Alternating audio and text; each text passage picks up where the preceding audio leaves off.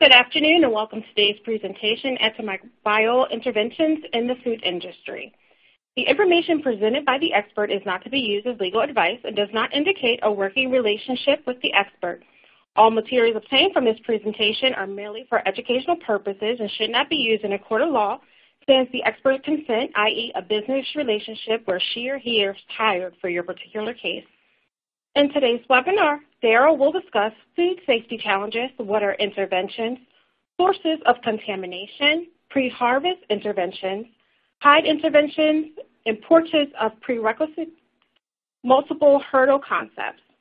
To give you a little background about our presenter, Dr. Darrel Suderman, President of Food Technical Consulting, has worked for food manufacturing and leading restaurant chains for more than 20 years. For the last 7 years, Dr. Suderman has served as an expert witness consultant for both plaintiffs and defense attorneys throughout the United States. Dr. Suderman received his BS and MS degrees in agricultural education and his PhD in food science from Kansas State University.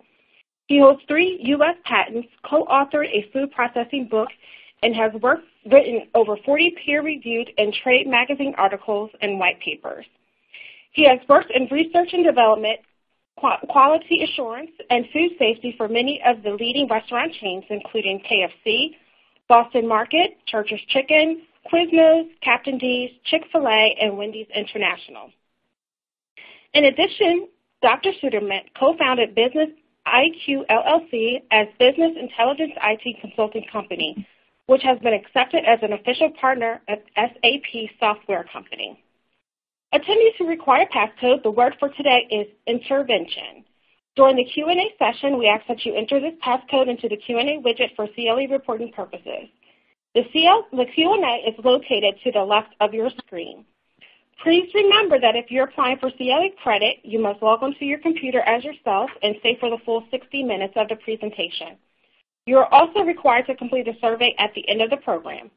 Please note that CLE credit cannot be given to those watching together on a single computer. Tomorrow morning, we will send out an email with a link to the archive recording of the webinar. The slides can be downloaded from the resource list at the widget at the bottom of your screen. Thank you all for attending today, and Darrel, the presentation is now turned over to you. Thank you. This is Darrel Suderman, and I appreciate the opportunity to talk with you today about an important topic within the food industry. Just to bring it into real life terms, I want to explain or give a little story on what interventions are really all about from a human standpoint. As I was kind of putting this preparation together, I thought about my neighbor boy who's 15 years old, lives right across the street from where my house is. And on November 11th, he was diagnosed with Burkitt's lymphoma, and it's a non-Hodgkin's type, but it is so rapid growing that it can be the size of a grape, a lymph node, and in 2 or 3 days, the size of an orange. So needless to say, he immediately was submitted to a hospital and provided with chemotherapy. And I thought, you know, the chemotherapy is an intervention. And what we're going to be talking about today is interventions as they apply to food and plants versus someone who has cancer and has to take chemotherapy or other type of drugs. So anything that a hospital would do for a human would be an intervention. And what we are going to be talking about today applies to food, meat, poultry, produce, and that kind of thing. So that gives you kind of a little bit of a perspective on what we're going to be talking about today. And the interesting part about it is that the United States Department of Agriculture, their Food Safety Inspection Service, has actually written out and charted all the interventions that can be applied safely to the U.S. food supply. So we'll talk about, you know, some of the more recent ones, and as we go along through the presentation today. And I would also add that be sure that you write some notes down, and that could be asked in the form of a question. We're going to have question and answer time about halfway through this presentation, and then at the end also. I won't go through any more about my background because you've heard it once before from Rochelle. I have listed here a couple papers that I've written, both for TASA and Trial Lawyer Magazine. The first one is Protecting the Food and Beverage Recipe and Process Ownership. I think that was my first paper that I wrote for TASA, and it had to do with content of patents and securing patents. And then the second one was Emerging Issues in Food Product Litigation. The third was Top 5 Consumer Liability Risks the Public Ignores. And the fourth one that I have listed here is the Public Safety Liability for Mobile Food Retailers and Quick Serve Restaurants. And that was published in Trial Lawyer Magazine back in 2011. So if any of these have any interest to you, you can certainly Google them and print them out. But it's interesting to note that the whole food truck phenomena is continuing to grow. And I wouldn't be a bit surprised. I live in the state of Colorado to see food trucks that sell marijuana products because that's such a rapidly growing business, not just in Colorado, but throughout the United States and Canada. And so that's some of the presentations that I've had. There are several food safety challenges, and I think it's important to understand exactly where this contamination and these pathogen organisms, pathogen meaning organisms that cause people to get sick or severely sick or even die. But food grains are a source of these pathogens. And the reason that I've listed food grains is because they get contaminated with the dust of the fields and through the harvesting and repeated tilling of the soil, where these organisms will live in the soil and become some bad actors as time goes on. Livestock and produce is filled with dirt. It grows in the ground. It blows throughout the air. And then you have the whole issue of wild animals versus domesticated animals. And insects, rodents can carry these pathogens around. And what we're really concerned about is intestinal contents and the exterior of the animal, which is the hide. Interventions are needed to ensure that we are producing a safe food supply. So what is the definition for intervention in the food industry?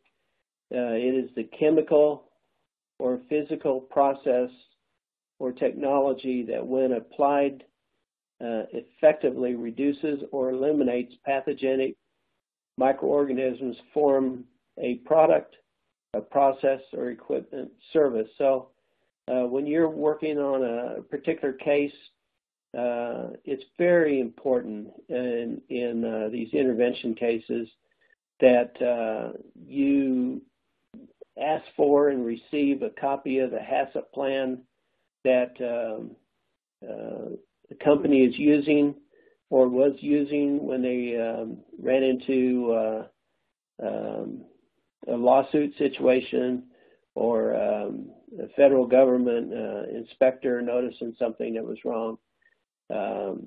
We're going to find out as we go through the discussion today how prerequisites are a part of this, and interventions, and how the HACCP program is divided into two parts. One is a hazard analysis, which is commonly denoted by H, capital H and an A, and then CCP, which is a critical control point. So the hazard analysis contains several critical control points, and it's always worth it in doing the pre-investigations, studying, and writing a report that these locations of the critical control points, the layout of the HACCP plan, whether it's including every aspect that one might think of. These are all important points to consider and to ask questions about. And we'll talk a little bit about prerequisites. But again, an intervention is any chemical or physical process or technology that, when applied effectively, reduces or eliminates pathogenic microorganisms from product, process, or equipment service. And then the last point I have here is a list of approved substances that can be found in the Food Safety Inspection Service Directive, number 7120.1.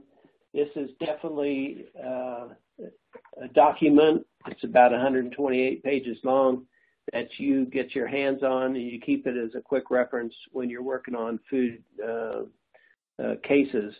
But what it'll do is it'll tell you the substance, and if you print it out now, it's dated January 19th, 2018, so it's very, very current. And it will tell you what substances, whether it's acetic acid or peracetic acid, what chemicals can be used and are allowed for use on food products by the government. And so that is well worth having, and it's something that I use. It's a reference Bible, so to speak, and make sure that you can you get a hold of that.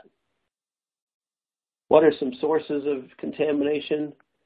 Well, in the food world that I live in, there's a term that's often used. It's called supply chain. And what that means is the beginning of supply chain, let's say in a poultry operation, that would be the laying of an egg, and then feeding of the chickens, hatching the egg, shipping them to a broiler grow-out house location. And so that's what we call supply chain in the food processing industry. One source is the environment on the farm or processing facility. That would include on-farm handling, the transportation, the pre-slaughter handling, and that it could even, I mentioned pre-slaughter handling, and one thing that comes to mind is a professor at Colorado State University, not far from where I live. I think her name is Teton. But anyhow, she's world known as far as animal behavior and making sure that animals are treated properly before they go into the slaughter chute. And then we have the whole slaughter process and the carcass handling. There are seasonal differences that need to be considered, such as higher prevalence of pathogens in a warm season, warm weather in a winter season, or wetter season, not necessarily winter, but in a wetter season. And the cleanliness of the hide has a huge effect on the final product of food safety. And we'll see how, the washing of the animals is so important. We'll show you 4 different food safety challenges. First is processing beef. You'll notice the feed yard with the beef or the cows in this muddy lot. They roll in it, they jump in it, they play in it, and all of that dirt needs to come off the carcass one way or the other. And the more you can clean it up before they get into the slaughtering barn, the better off you could be. On the right-hand side, you see beef carcasses hanging in the chill room, and they've been cleaned and washed, and where sometimes interventions will apply, they'll spray different organic acids or different other products onto that whole carcass to keep the meat as sanitary as possible, and hopefully completely sanitary and free from any pathogens of any sort.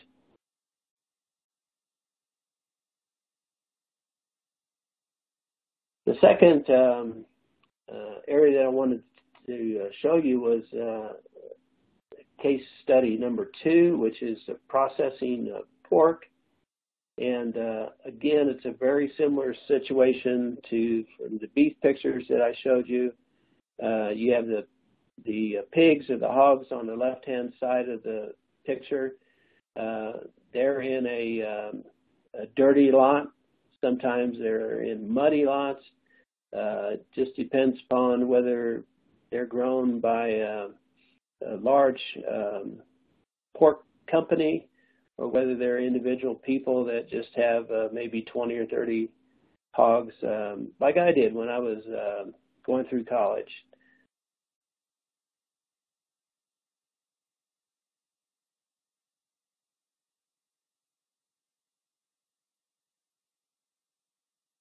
Oh boy, I'm not able to switch. Let's see.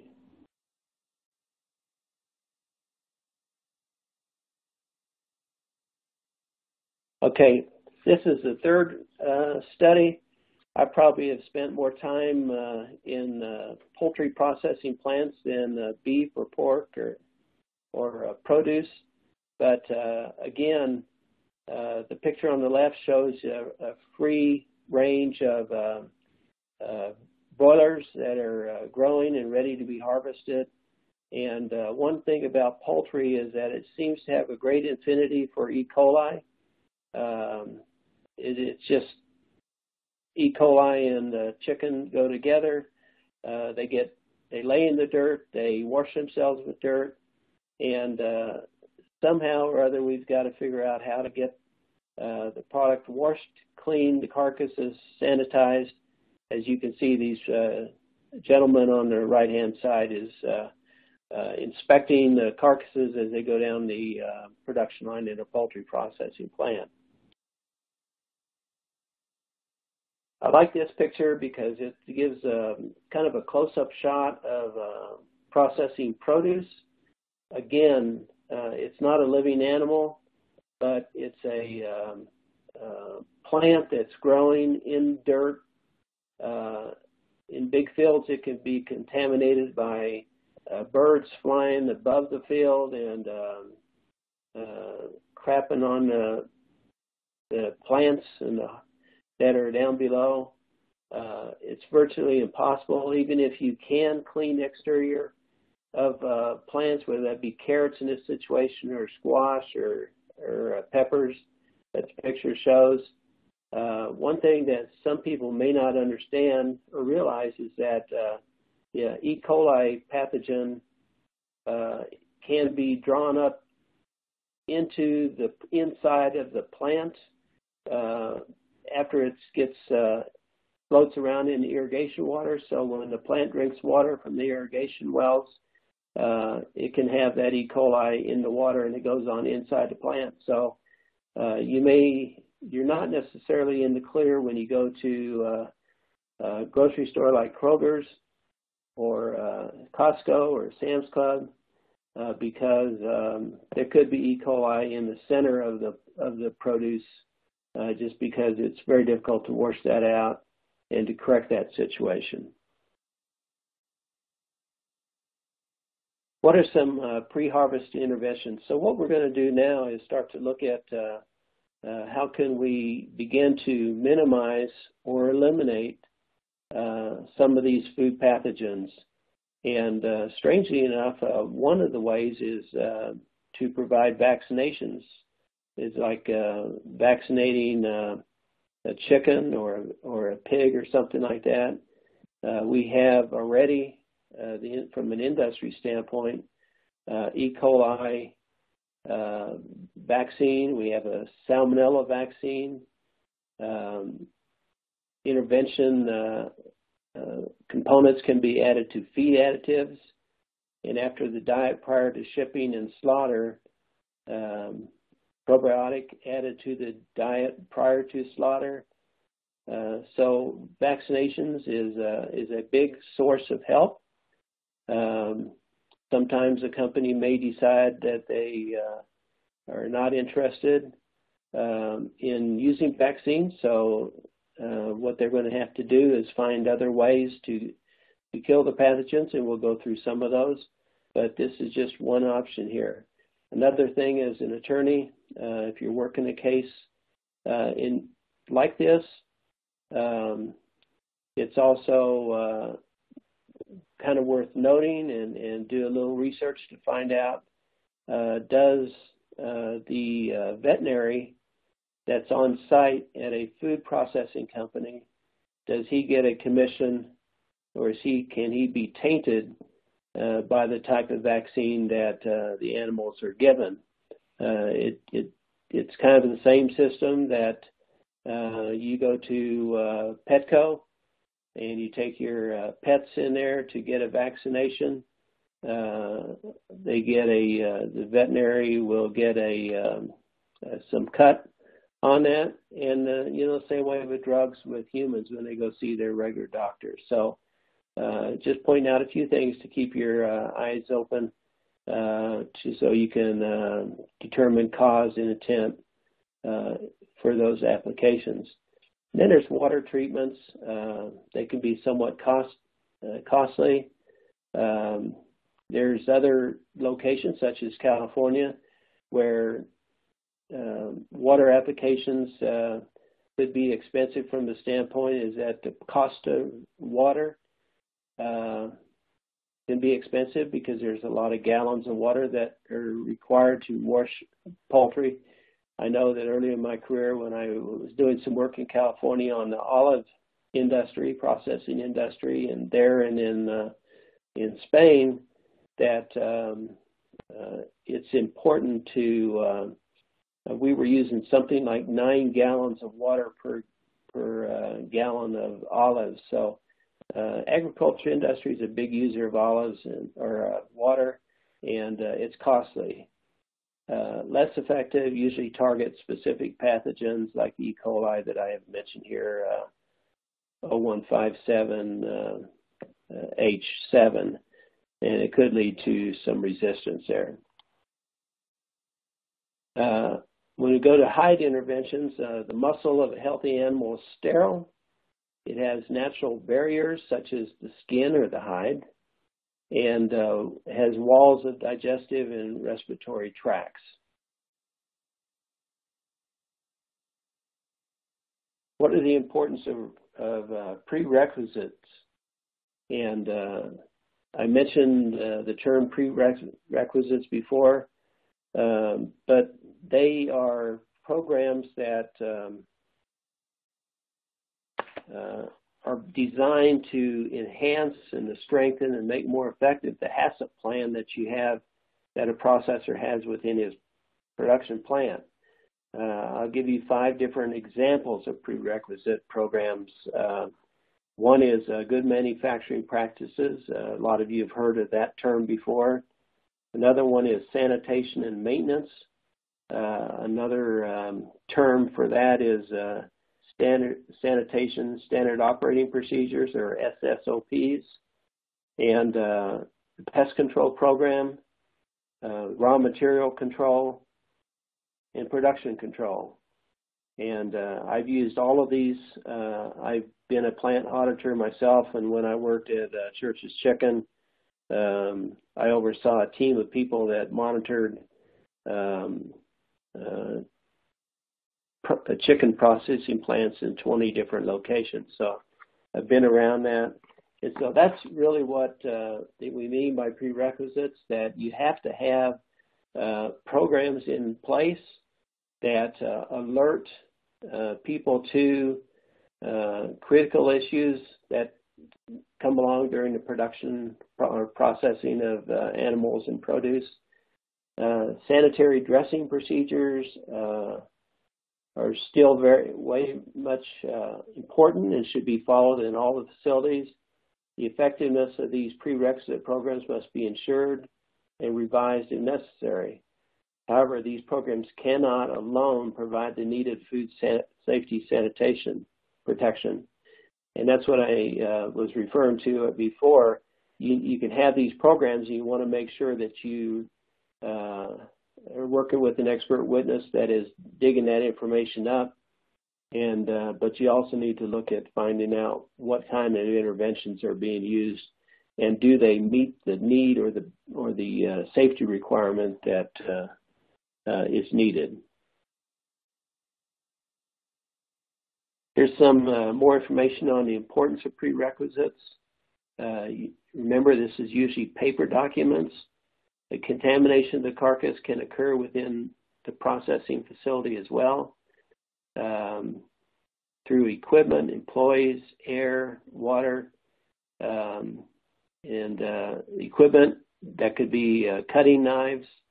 And I think something that I failed to mention earlier, when we're talking about equipment, it brought to mind that one of the biggest areas of research by college professors in the United States right now is researching E. coli in the glands of animals. And it's kind of the same as the E. coli getting up into the stem of a lettuce plant or something. The same thing they're starting to see is having the same effect in beef animals and sheep and pigs, is it getting in their glands, and there's no way you can wash that from the outside edge. So it may be in those situations where they're going to have to use vaccinations as a part treatment for interventions. So your GMPs and SSOPs should address these as much as possible. Proper SSOP before, during, and after, and proper hand washing techniques are important also. GMPs on the slaughter floor is a definite requirement, just because it's on the slaughter floor. The interior bowels of the animal are being brought out, and you want to make sure that nothing breaks and contaminates the carcass that was clean before they started opening up the animal.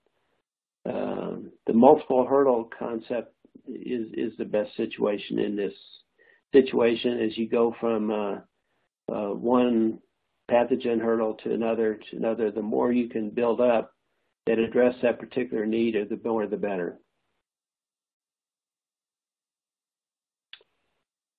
Just a little information, a little more discussion on this multiple hurdle concept. The idea here is to place barriers in front of microorganisms so that they are less likely to make their way into the final product, such as antimicrobial interventions. Another is a firewall concept.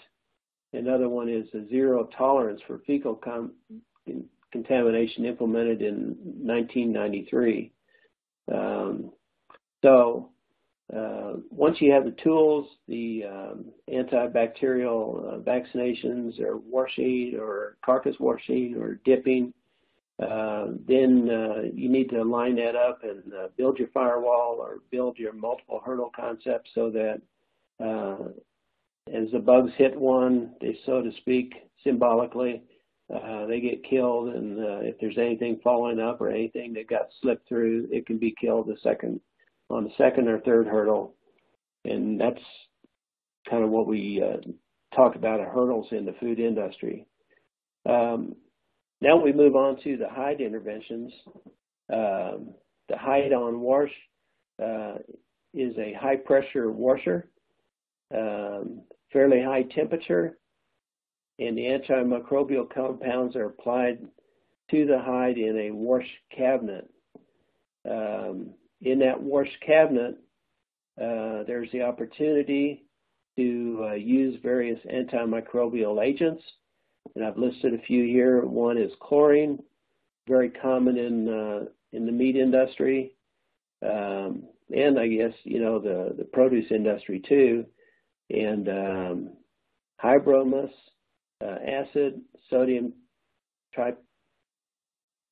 trisodium phosphate, TSP, chloroform, phosphoric acid, lactic acid, and acetic acid. So what we're seeing in the food industry is widespread use of organic acids, and the FSIS directive that I mentioned before lists the things that can be used, and government is very specific about what level of use that they can be. So that's another advantage they give for that. Another is the deherring. Chemical, it can be chemical applied or costly hide, most valuable offal, not proven at line speeds and waste disposal issues with the deherring. So there's the hide, there's the hair that's got to come off, and even worse than cattle or pigs is the process that poultry has to go when the feathers are removed. It is very highly loaded with pathogen bacteria, and you have to set the water temperature as close as possible so that it doesn't deface the skin or take more than just the poultry skin off.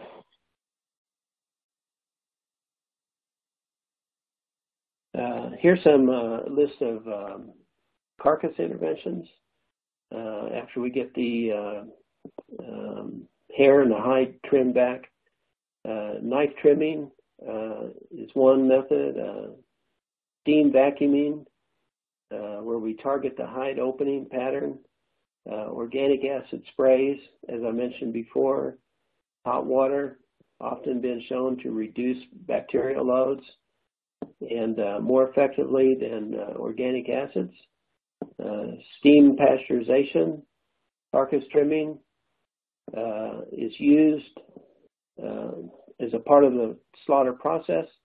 Final training, which is required, CCP must zero the tolerance equipment, focus on the hide opening patterns, adjust only the visible compensation, but usually committed to different levels.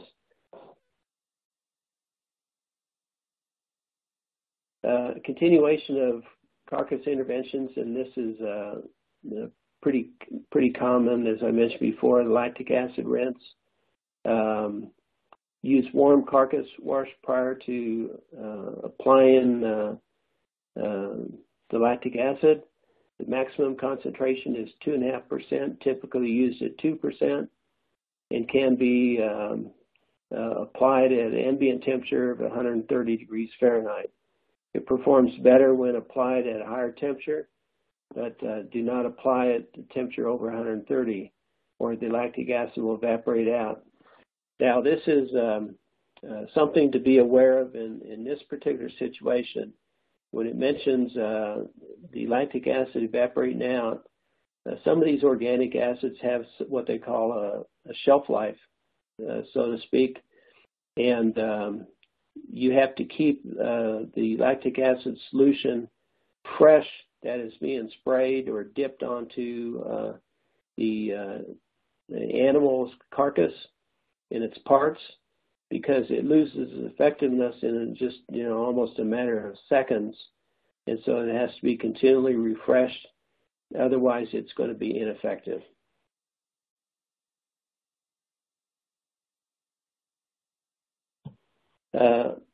I mentioned lactic acid. Acetic acid is another approved rinse by the federal government in our country. Here you use a warm carcass wash prior to applying the acetic acid. Suggested solution concentration of 2%, which is exactly the same as what we recommended for the lactic acid.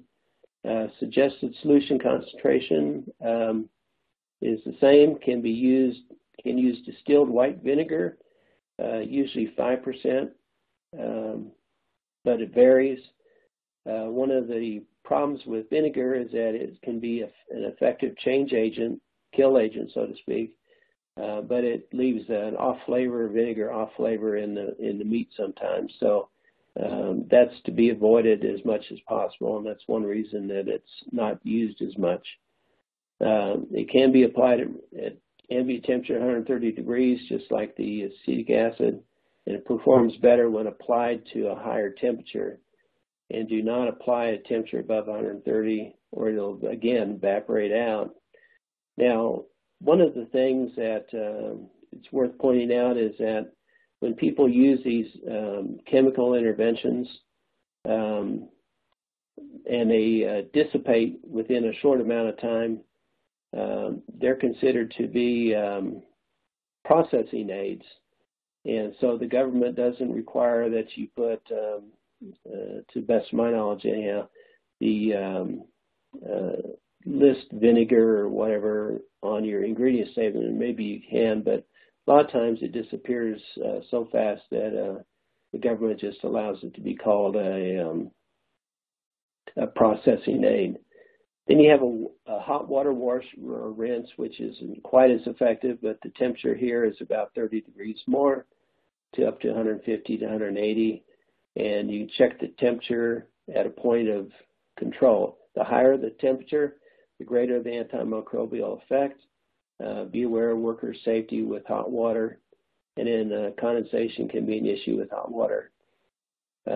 Steam pasteurization is another practice I've seen used in beef processing plants. The carcass is placed in a chamber and the steam is applied, rapidly raises the temperature of the carcass surface, and the carcass surface temperature is then quickly lowered after that. So it's given a very, very brief exposure. We're at a break now where we can ask questions. So, Rochelle, if you want to see if there's any questions, I'll respond appropriately. Okay. If all the attendees can enter in the passcode for today, which is intervention, you can enter that in the Q&A widget. Also, any questions that you may have for Darrel. Our first question is, do you believe the regulations for slaughter processing are effective as we see more and more cases of animal abuse? I think the slaughter, the processes that are in place or available for processors are effective, but it still gets down to how faithfully the processor uses them in the processing plant. And it's like the government can require different procedures for managing cattle and other livestock that are going to slaughter. But if people don't take the effort to monitor that and to manage that, it doesn't do any good. And I am surprised to compare that to different cases that I've worked on, and I find that processors totally ignore different critical control points, as we mentioned in a HACCP program, and they act dumb or they never heard of that before. I think that's the sad part of it is that people just don't use common sense and take the effort to do what's right. Next question. Are organisms that receive the noted vaccines considered to be genetically modified? That's a good question. I haven't heard anything at all on that issue. Not at all. I would say if they haven't reproduced into a different type of organism, or ended up creating new appendages, so to speak, that it wouldn't be. But that's a good question. Never have heard that mentioned before. Thanks, Darrel. You can continue with the presentation. Okay.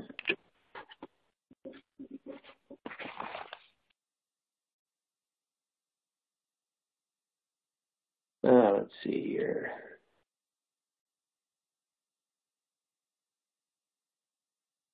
Trying to advance it.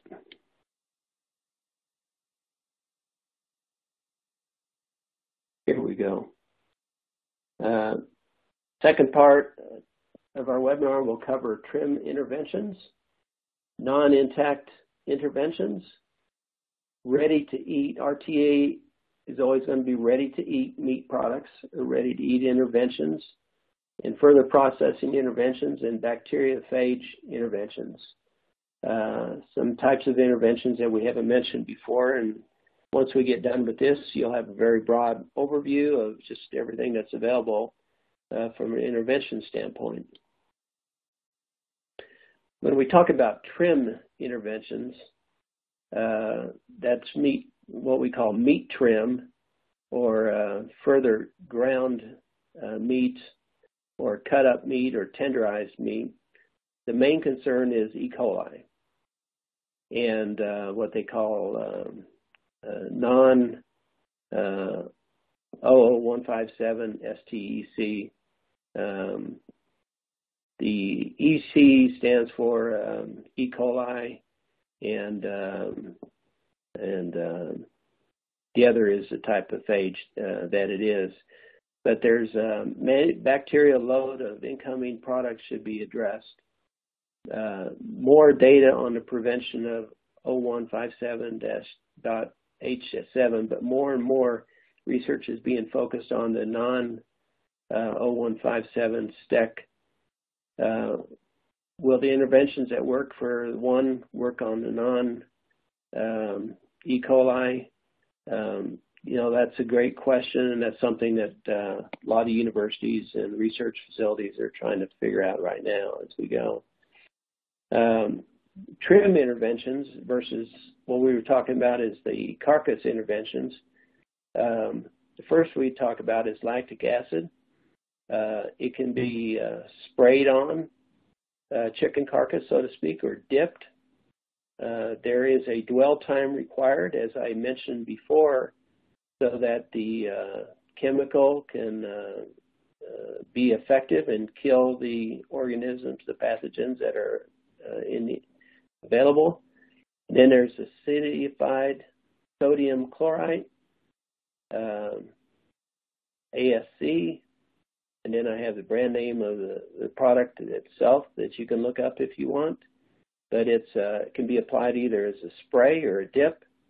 It can be produced it creates some discoloration and off flavor in the higher levels dwell time. Then UV light is used at times. It's affected by the temperature, pH, and relative humidity. The lethal effect varies with intensity and length. If using a lower intensity, the exposure will need to be longer. And a lot of times where UV lights are used in a beef or poultry or processing plant are in what they call the marination area, where they're injecting the flavor marinade into the meat, into the center of the meat. And UV lights are used in that situation probably more often than in other applications. What are some of the best practices? Obviously, you want to obtain raw materials.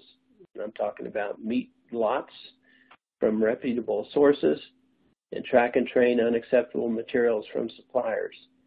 And to explain a little bit more in detail what I have in mind there is that I've worked in poultry processing plants and beef, and they'll order and buy from a competitor or another company that's just down the road close by meat or chicken so they can fill up an order and finish the processing. And so when you do that, you're buying from outside your own company, and you want to make sure that it is clean and sterile. And so a lot of times you're going to have to take, instead of just requesting a certificate of analysis, you're going to have to ask them for the lab results for microbiology growth within that shipment, so that it doesn't contaminate your product and meat products that you're trying to sell to your customers. Then grinding operations are another best practice. They rely upon purchase spec programs and testing data for support decisions to make E. coli hazard reasonably likely to occur. The grinding operations oftentimes require certificate analysis for each shipment stating that it has been tested for E. coli and the result was negative, and that's just what I was mentioning. It should also require that the suppliers to provide documented proof that their system is validated to reduce the likelihood of E. coli. Some non-intact product interventions include blade tenderization. This is talking about tenderizer blade, similar to what I grew up, and maybe some of you grew up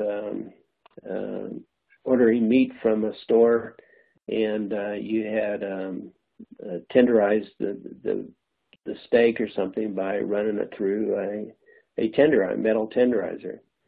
Many suppliers don't test intact products that they are selling to facilities that will then produce a non-intact product from that raw material.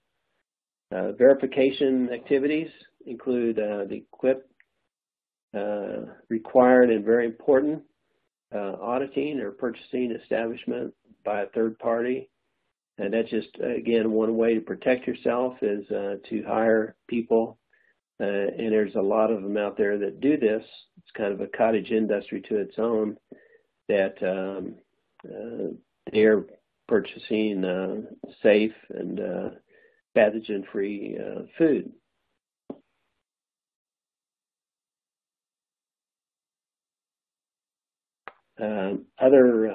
Some of the RTE product interventions that I mentioned earlier in our presentation today, which means ready-to-eat products. Some interventions are knife trimming, the application of antimicrobial solutions to raw materials, the treating of brine solutions with UV light or filtration, adding inhibitory substances to the brine, intervention applied to the final product of the packaging material. We're also concerned with Listeria monocytogenes. Listeria monocytogenes, environmental pathogen. It's ubiquitous, means it can be anywhere within a food processing plant. What makes it so dangerous is that it's very cold stable, loves cold temperatures, which most processing plants in the cut-up areas are around 41 degrees or lower. And so it loves to grow in that environment, and therefore it's trying to grow, you're trying to kill it. And it just takes proper application of the treatments and the chemical interventions that you have lined up for that.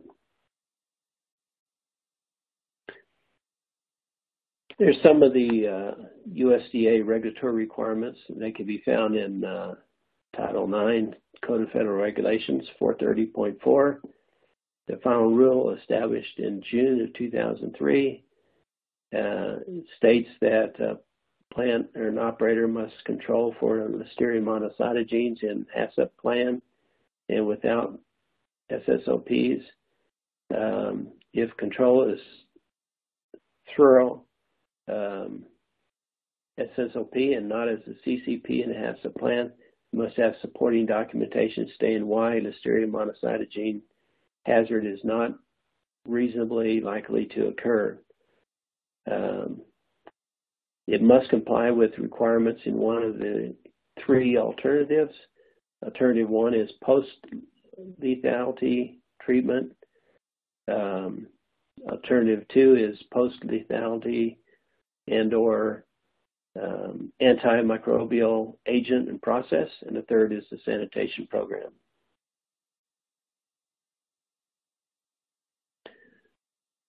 Some of the regulatory requirements that are found in this CFR 430, post-lethality treatment,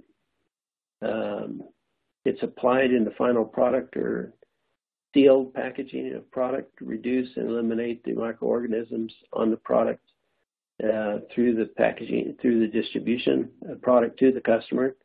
It must identify Listeria monocytogenes as a hazard reasonably likely to occur at the point of treatment as a CCP or critical control point. Another thing, I ran into a situation fairly recently where the HACCP program had to have a kind of what they call a salmonella HACCP program that was very specific and focused highly on salmonella and to make sure that that didn't spread and grow from contacting any surfaces in the plant or from equipment or from knives or anything like that.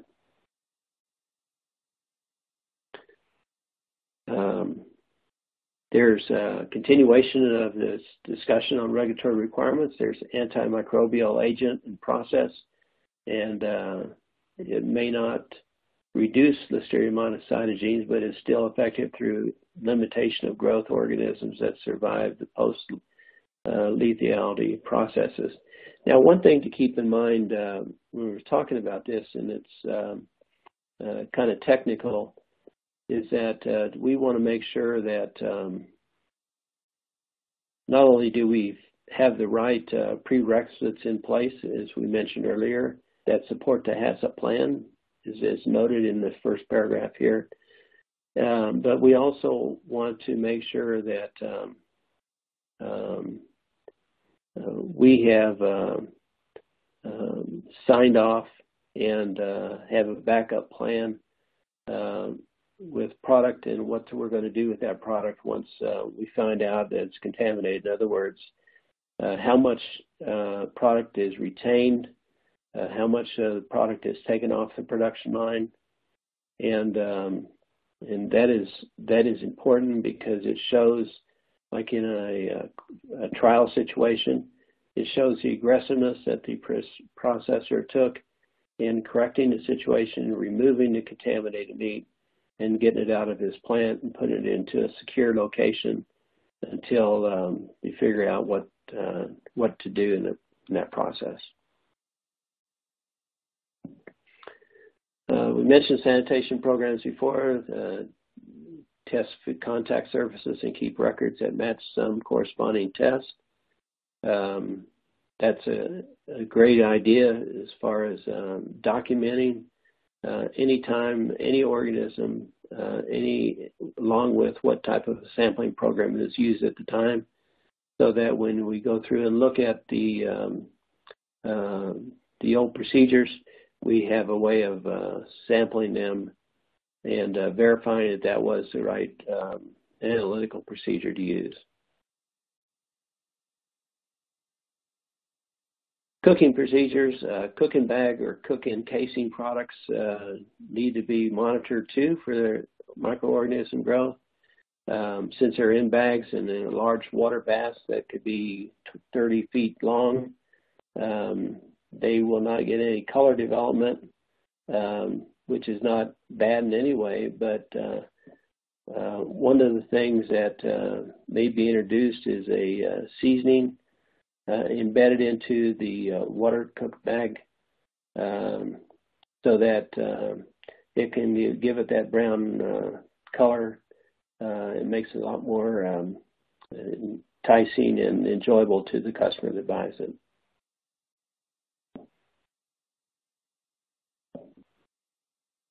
Getting close to the end of the time here, so I want to kind of slip through this. What we're doing is we're talking about different ready-to-eat product interventions, and diacetates is one, lactic acid is another, and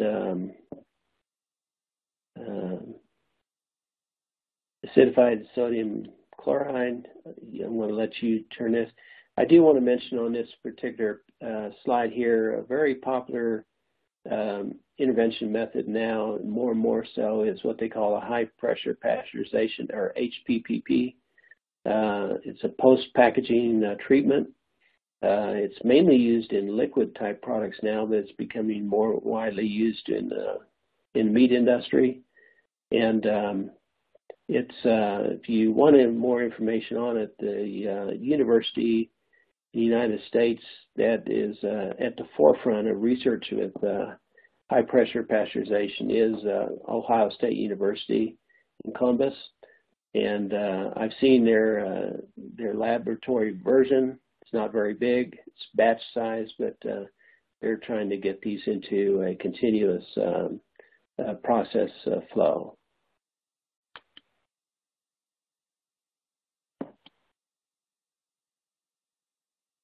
Irradiation is approved for use in fresh and frozen red meat products. I like to tell the story. It's my understanding that Omaha Steaks is one of the few companies that irradiates their beef products they send out to customers, and you can have 100% assurance that the organisms are killed when you use irradiation. And that's reassuring to know. Here's a couple of documents that I cited that you can follow up with in the presentation today. I like the two at the bottom, the best practice for raw ground products by Beef Organization that does research on that. And then I want to thank Chris Nath, who's a meat scientist at the Agriculture Utilization Research Institute, who gave me permission to use some of her materials in here. They're a nonprofit and very kind to do that. Okay, that's the end. If there's any questions, I'll entertain those right now. Thanks, Darrel. If all of the participants can enter in the passcode, it is intervention. And also, unfortunately, we can only get to a few questions, so we will be sending the questions that were not asked over to Darrel to directly reply to you. So our question is, has food contamination gotten worse since 75 or 800 years ago, before agriculture got so industrial? I think, quite honestly, that we have improved our food safety practices and the quality of food that we eat, the safety of food that we eat, than we have before. The United States is widely regarded for what it's doing in meat safety, but there's a lot of leadership coming out of Europe, and a lot of some of the best processing equipment in the world is coming out of Europe, continues to be there. And I think what we're seeing more in the recent days or recent years has just been the use of organic acid and others to wash and dip the meat in, particularly in the poultry industry. That in itself has been a big success, I think. Last question. What do you believe are the best methods for employee education to promote effective utilization of interventions?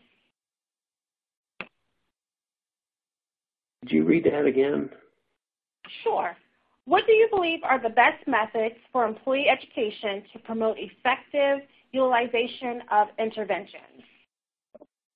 I think the best application is just education, and attending an industry class or seminar on interventions, talking to suppliers of the products that they use for interventions, One of the least understood areas right now that I think probably will grow in the future is the vaccination aspect of it. Although I know that the food service industry, the fast food industry, is very reluctant to put vaccination of any kind on their product, but maybe there's room in other areas to put microbial vaccinations where there's a little bit bigger success rate with their application. Thanks so much, Darrel. Just a reminder that if you are applying for CLE credit, you must have stayed on for the full 60 minutes of the presentation and complete the survey at the end of the program. In addition to being your best source for testifying and consulting experts for the past 60 years, TASA also offers e-discovery and forensic solutions, free interactive webinars, day-in-the-life videos, research reports on expert witnesses, including the Challenge History Report 2.0 and Expert Profile 360. I want to take this opportunity to thank everyone for attending, and most especially Darrel Suderman for his time and effort in creating this presentation. If you'd like to speak with Darrel, or if you would like to speak with a TASA representative regarding the expert witness for a case that you're working on, please contact TASA at 1-800-523-2319. One of my colleagues will be following up with you regarding your feedback on today's presentation. Thank you all for attending. This concludes our presentation for today.